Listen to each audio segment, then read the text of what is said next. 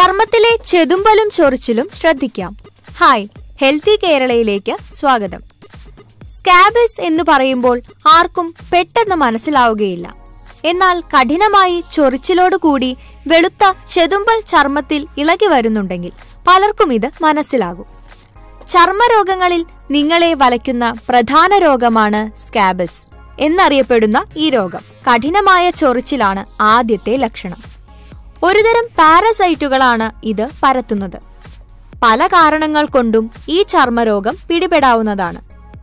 സാർക്കോപ്റ്റസ് സ്കാബി എന്ന പാരസൈറ്റാണ് ഇത് പരത്തുന്നത്. രോഗിയുമായി അടുത്ത് ഇടപഴകുന്നതിലൂടെ ഇത് പെട്ടെന്ന് തന്നെ പകരും. എന്നാൽ പലരും ചൊറിച്ചിലാണെന്ന് കരുതി വേണ്ടത്ര ശ്രദ്ധ നൽകുന്നില്ല. ഇത് നിങ്ങളിൽ രോഗം മൂർച്ഛിക്കുന്നതിന് കാരണമാകും. കൈവിരലുകൾക്ക് ഇടയിലും ഗുഹ്യഭാഗത്തും പുറത്തും സ്തനങ്ങൾക്കിടയിലും കൈമുട്ടിലുമാണ് ഈ രോഗം കാണപ്പെടുന്നത്. പെട്ടെന്നാണ് ഇത് ഒരാളിൽ നിന്ന് മറ്റൊരാളിലേക്ക് പകരുന്നത്. ജീവിത രീതിയും ഭക്ഷണശീലവും കാലാവസ്ഥ മാറുന്നതും എല്ലാം ഈ രോഗം വരുന്നതിന് കാരണമാകുന്നുണ്ട്. ഇതെല്ലാം രോഗത്തിന്റെ തീവ്രത വർദ്ധിപ്പിക്കുകയും ചെയ്യും.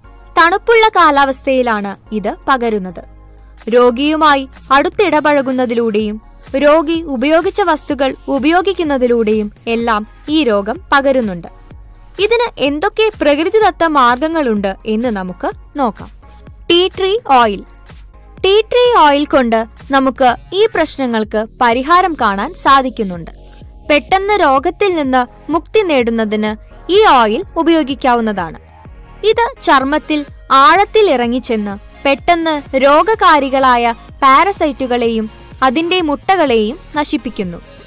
എന്നാൽ ചിലരിൽ ടീ ട്രീ ഓയിൽ അലർജി ഉണ്ടാക്കുന്നുണ്ട്. അതുകൊണ്ട് മറ്റ് പരിഹാരങ്ങൾ തേടുന്നതാണ് ഉത്തമം.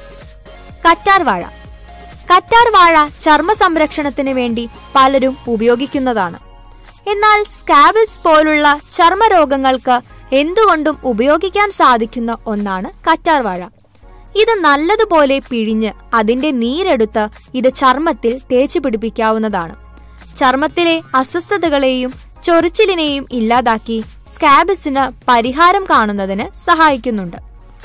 ദിവസവും കിടക്കും മുൻപ് 2 നേരമെങ്കിലും കറ്റാർവാഴ നീര് ദേഹത്ത് നല്ലതുപോലെ തേച്ചു പിടിപ്പിക്കാൻ ശ്രദ്ധിക്കാവുന്നതാണ്. ആര്യവേപ്പിന്റെ ഇല. ആര്യവേപ്പിന്റെ ഇല എടുത്ത് ചതച്ച് അതിന്റെ നീരെടുത്ത് ഇത് സ്കാബീസ് മൂലമുണ്ടാവുന്ന അലർജികളിൽ തേച്ച് പിടിപ്പിക്കണം. വെറും 2 ആഴ്ച കൊണ്ട് തന്നെ നമുക്ക് ഈ പ്രശ്നങ്ങളെ പരിഹരിക്കാവുന്നതാണ്.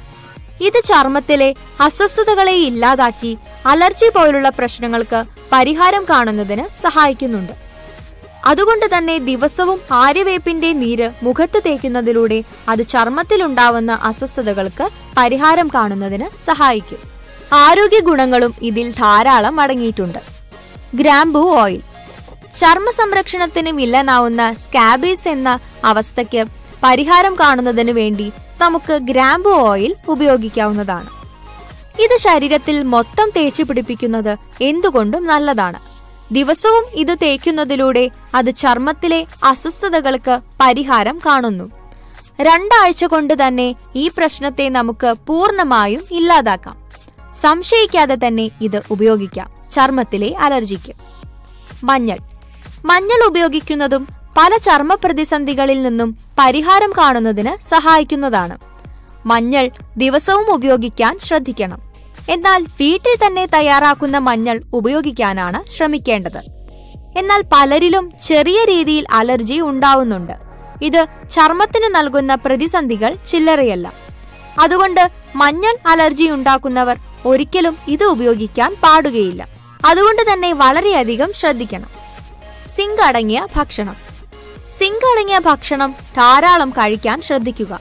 ഇത് ഇത്തരം ചർമ്മരോഗങ്ങളിൽ നിന്ന് പരിഹാരം കാണുന്നതിന് സഹായിക്കും. അതുകൊണ്ട് തന്നെ ദിവസവും സിങ്ക് കൂടുതൽ അടങ്ങിയ ഭക്ഷണം കഴിക്കാവുന്നതാണ്.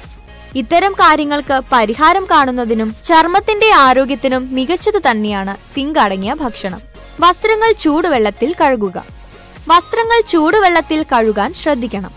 രോഗി ധരിച്ച വസ്ത്രങ്ങൾ ചൂടുവെള്ളത്തിൽ കഴുകുമ്പോൾ അത് മറ്റുള്ളവരിലേക്ക് പകരുന്നതിനുള്ള സാധ്യത ഇല്ലാതാവുകയാണ് ചെയ്യുന്നത്. അതുകൊണ്ട് നല്ലതുപോലെ തിളപ്പിച്ച വെള്ളത്തിൽ വസ്ത്രങ്ങൾ കഴുകുന്നത് ശ്രദ്ധിക്കാവുന്നതാണ്.